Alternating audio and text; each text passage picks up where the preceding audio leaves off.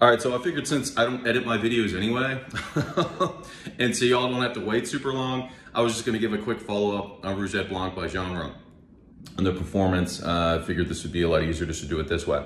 So this lasted on me greater part of the day. I would say probably around 7 hours at least.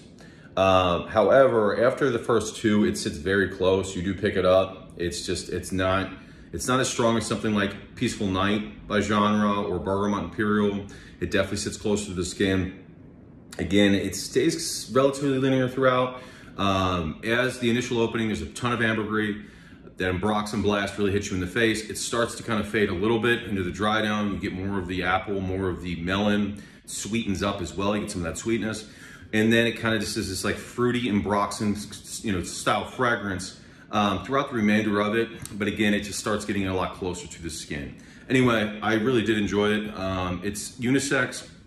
I definitely think men and women can both wear this.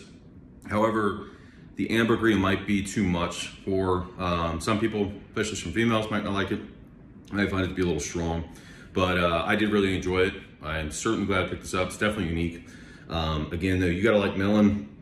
That's the most prominent of the fruits. Apple, second most prominent, and there's a lot of ambergris in the beginning. So, and it's throughout there. Again, it's just kind of, you're gonna get this spicy Ambroxan, fruity style fragrance is really what it is. You get the sweetness from the fruits, but then the Ambroxan kind of helps balance it out, so it's not overly sweet or overly feminine. You can certainly wear this out in the heat.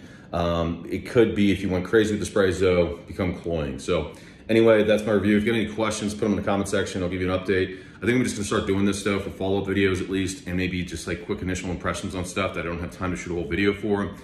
Since now I do have the channel or the page to do this. And give you all better follow-ups and quicker kind of content while I'm half time.